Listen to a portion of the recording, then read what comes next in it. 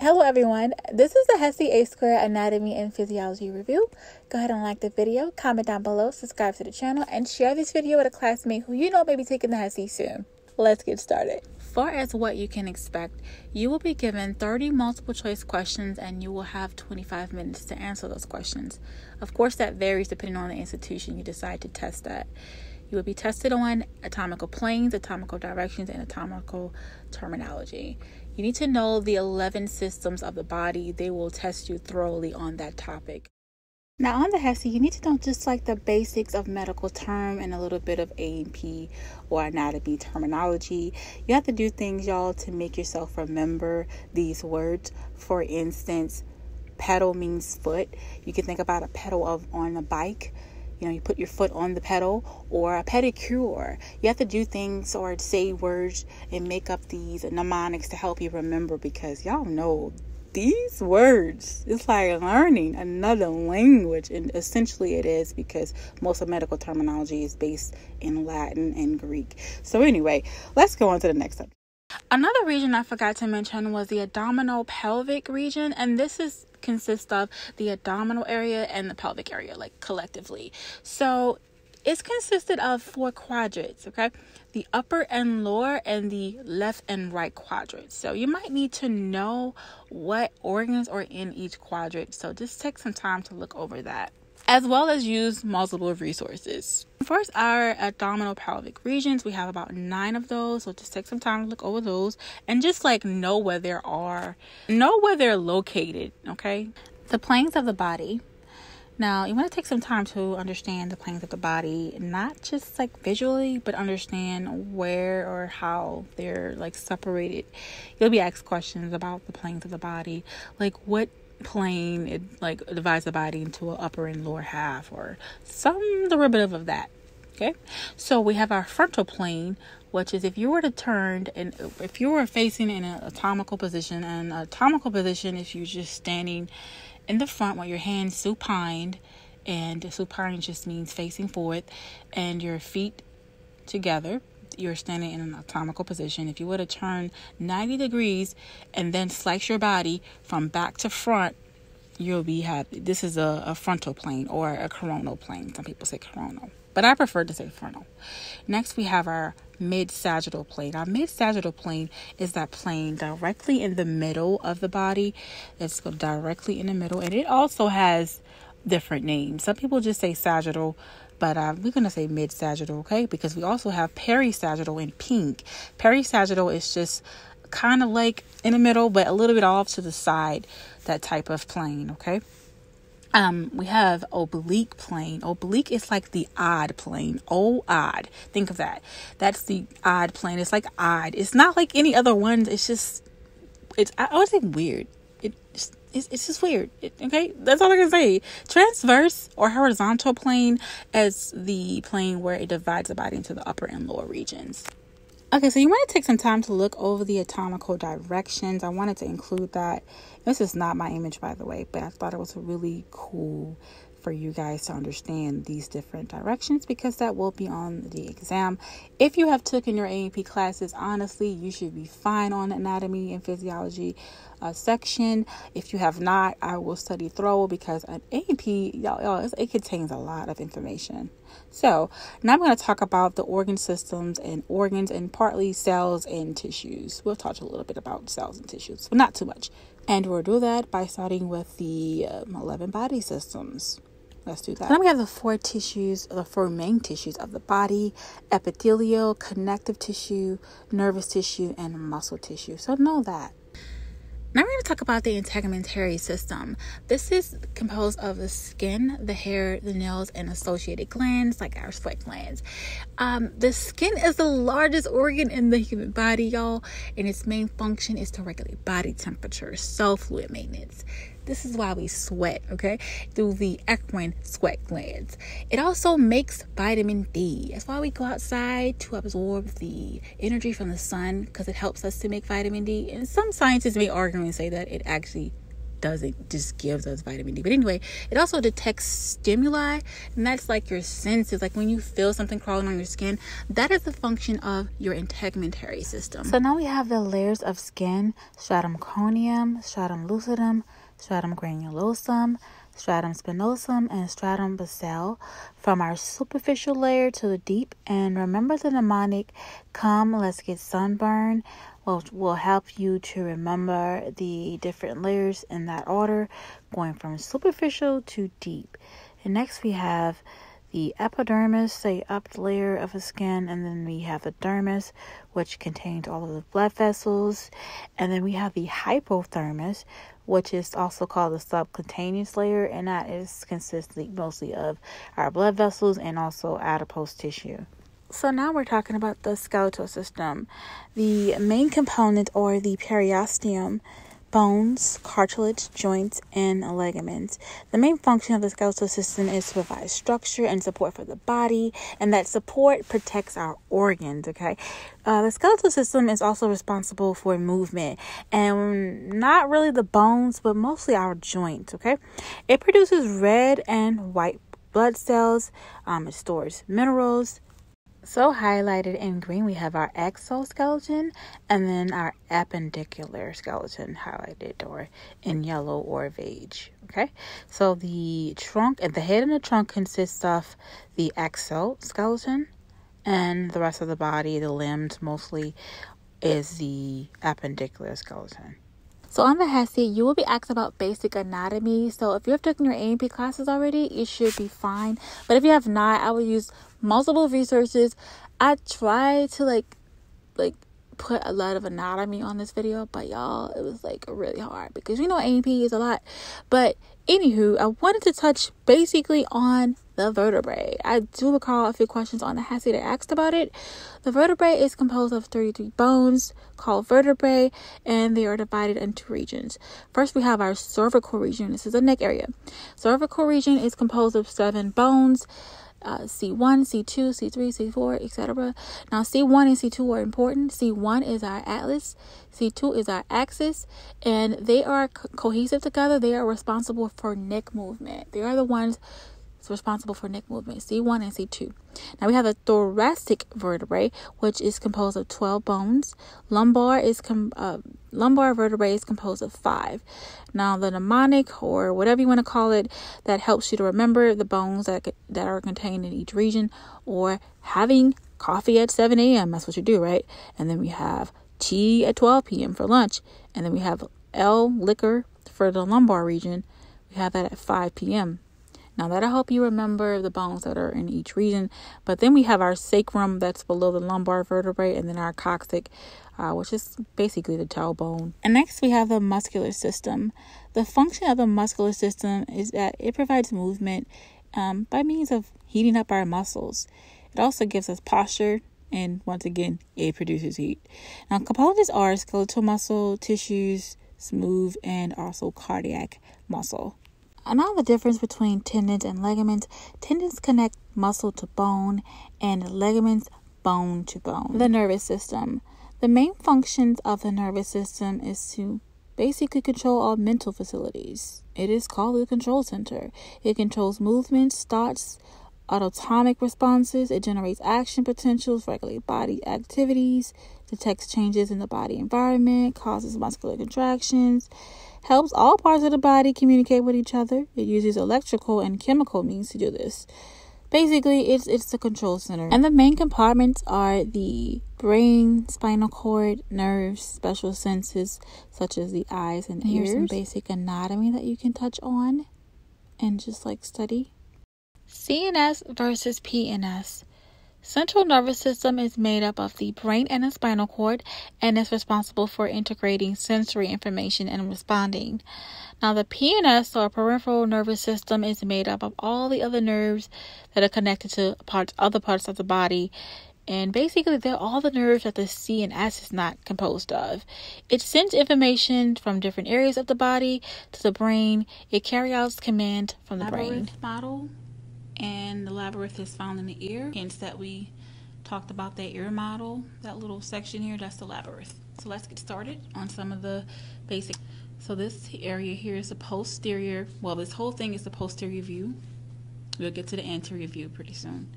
So this is the posterior semicircular canal. This is the posterior semicircular duct. And the ring that ring-like structure here, back here is the lateral semicircular. This is the anterior semicircular canal, only the white part. And this is the label number 6 is the anterior semicircular duct. So next we have the endolymphatic sac, and then all the way down, the one that's labeled number 3, I don't know if you can see that, but the one that's labeled number 3 is the utricular saccular,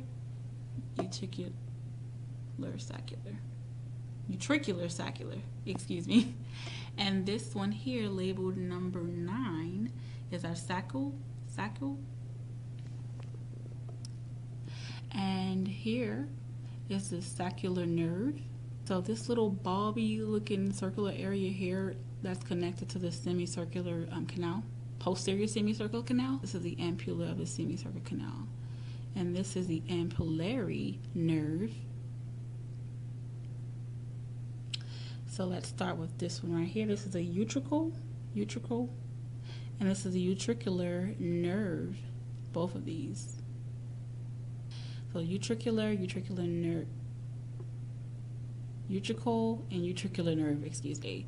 So this is the vestibular galen, and this is the vestibular nerve. So this here, label number 12, is the cochlea, which is right here. So let's get a better look at the cochlea. It would be considered number 5, the cochlea. And then we have one more structure to name. It's the oval. It's labeled number, well, not a number, A. It's right there. It's the oval window. Yeah. And that is pretty much it for the basic part of the labyrinth, which is found in the ear. The endocrine system. Its main function is to release hormones. Some components are the pineal gland, hypothalamus, the pituitary gland, thymus gland, the parathyroid gland, the adrenal gland, the pancreas, ovaries, and the testes. So speaking of the pituitary gland, it is composed of the anterior and posterior pituitary. In the anterior pituitary, it is composed of 5 different cell types that secrete 7 different types of hormones. For an example, the cell type somatotrope produces or secretes human growth hormone in bones, muscles, and organs. And then next we have latotropes, which produces prolactin and milk production in women who are pregnant or nursing. Next we have gonadotropes. These produce the follicle stimulating hormone and the luteinizing hormone, and they do different things. But in the testes, it produces testosterone, and in the ovaries, it produces estrogen and progesterone.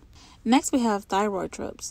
Thyroidotropes is responsible for secreting thyroid-stimulating hormone, and thyroid-stimulating hormone produces T3 and T4. Next, we have the corticotropes, which produces the adrenocorticotropic hormone, ATCH, and the melanocyte-stimulating hormone, MSH. Next, we have the posterior pituitary, and it produces oxytocin, which produces uterine contractions and milk ejection in women. Now, let me bring it back. So, the anterior pituitary produces latotropes, which produces prolactin, which is milk production. But however, the posterior pituitary produces oxytocin, OT, which also does a little bit similarity to what the latotropes does, but this is for milk ejection. That's the difference from milk production. So I just have to point that out there. So that is in women, of course. And the next hormone that the posterior pituitary gland secretes is the antidiuretic hormone, ADH, and that would be regarding the kidneys. The lymphatic and immunity system. Its main function is to return proteins and lipids to blood. It carries this from the GI tract. It is the site of maturation and proliferation of the B and T cells. It essentially defends the body against pathogens. The system is also composed of a network of lymphatic vessels that carry clear fluid called lymph. And which brings us to some components: lymphatic fluid, vessels, the spleen, thymus, lymph nodes, the tonsils. So, of course, this is also talking about the B and T cells as well. The respiratory system. Its main function is gas exchange. It transfers oxygen from inhaled air to blood, where we take CO2 or carbon monoxide from blood to exhale air. Basically, we're breathing in to get oxygen and we're breathing out to get rid of CO2.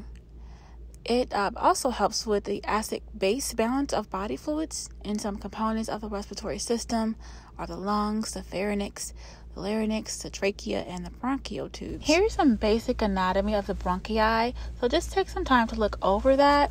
The digestive system. Its main function is to break down food, absorb nutrition, and eliminate solid wastes.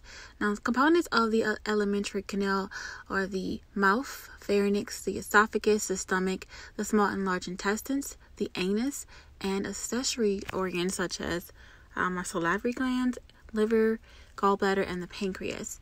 Now, the small intestines is responsible for absorbing nutrition or nutrients, and the large intestines is responsible for eliminating solid waste. The urinary system or the renal system.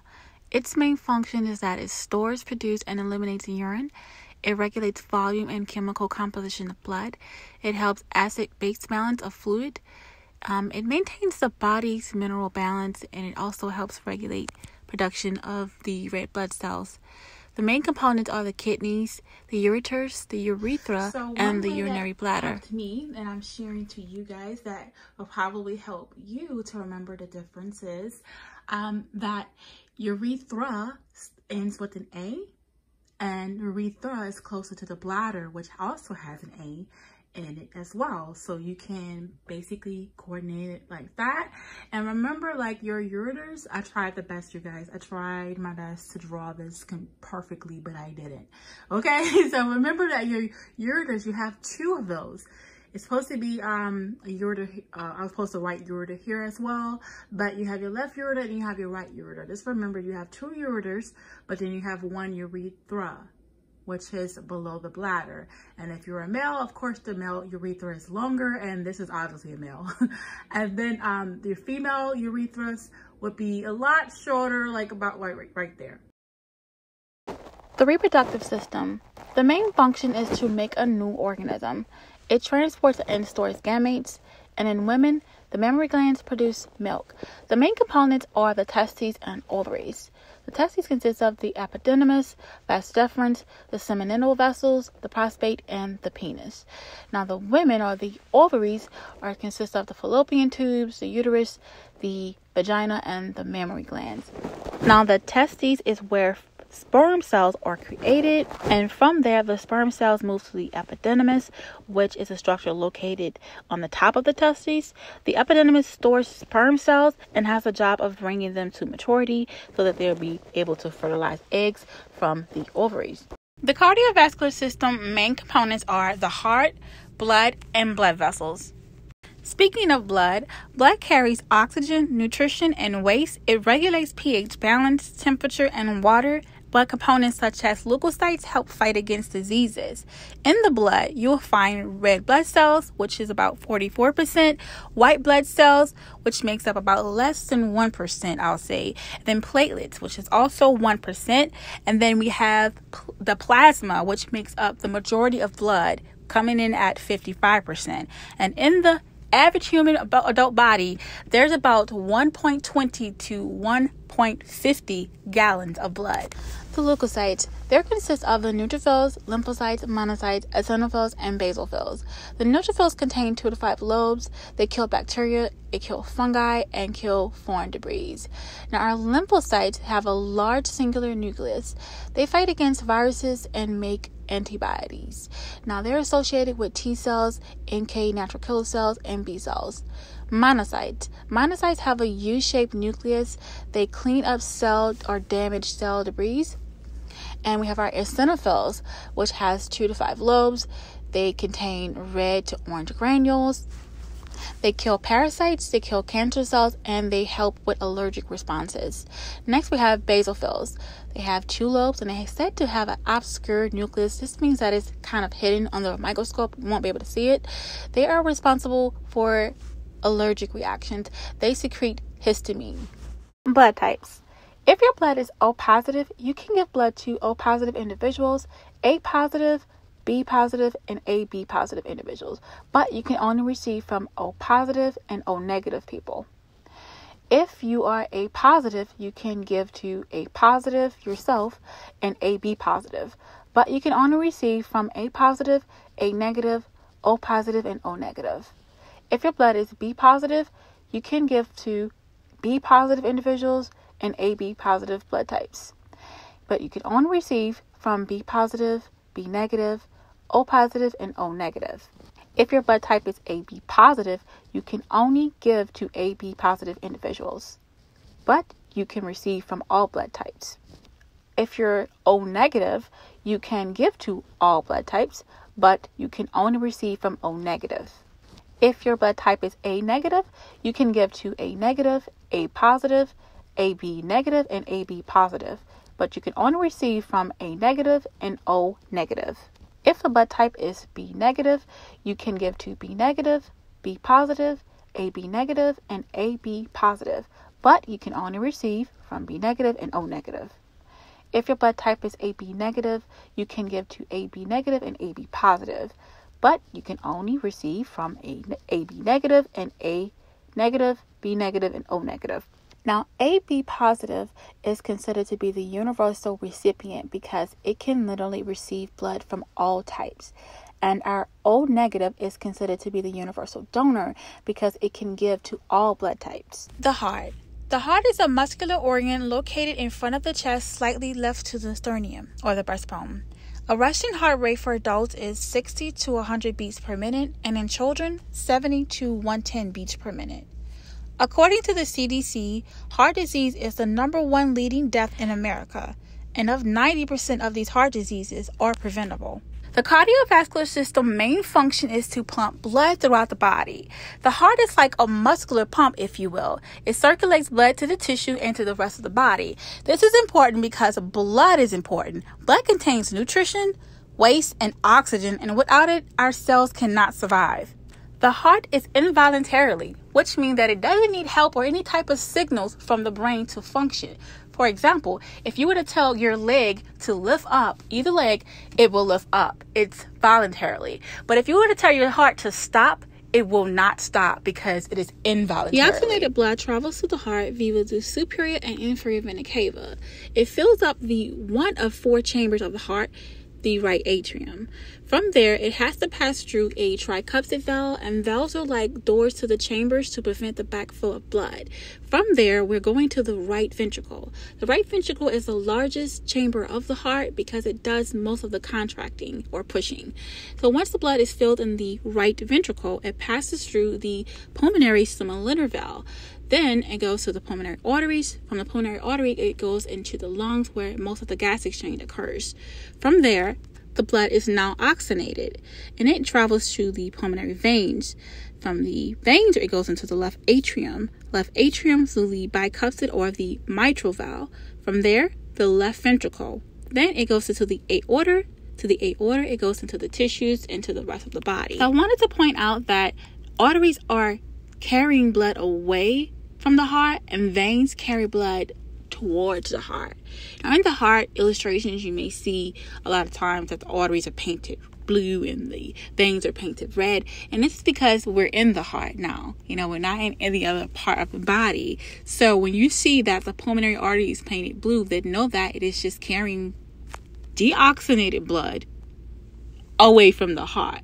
And when you see veins, just know that it's carrying oxygenated blood toward the heart. The electrical conduction system of the heart generates or transmits action potentials or electricity through the atrium and the ventricles. This action potential or electricity gives the contraction to the chambers, which is responsible for pumping the blood throughout the body. The electrical impulses travels from the SA node to the AV node.